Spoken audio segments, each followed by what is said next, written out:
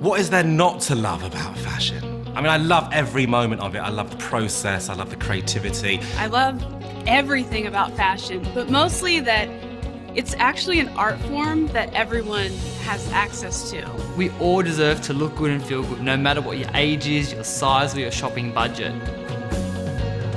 The London look, it is amazing. You get little pockets, whether you want something which is a little bit boho, but at the same time feels quite energetic, you would probably go down to Portobello Road. And if you wanted something which is going to be very cool and hip and brand new, you'd come to Shoreditch. And that is what London is about. These wonderful places that if you're in a taxi, you can drive down the road and within moments, if you're looking closely enough, you can tell exactly what part of London you're in just by what the people are wearing.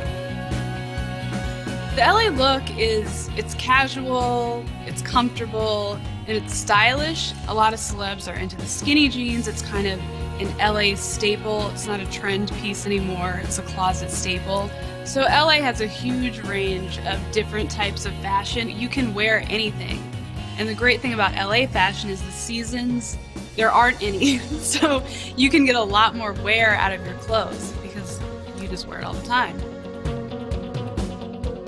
What I love about fashion is that fashion allows us to create our own personal style and identity. In Australia, we have a really relaxed take on fashion, but the best thing is we can take the best from around the world. So we take the best from London, Paris, Milan, but we put our own relaxed take on it. The number one staple in Australia is the jeans. We really have an affinity with our jeans, a really nice kind of relaxed tee or shirt, and just that really nice, comfortable vibe. And for anybody out there that doesn't embrace their fashion, then they need to start trying because it is a complete buffet out there of happiness and you can eat as much as you like.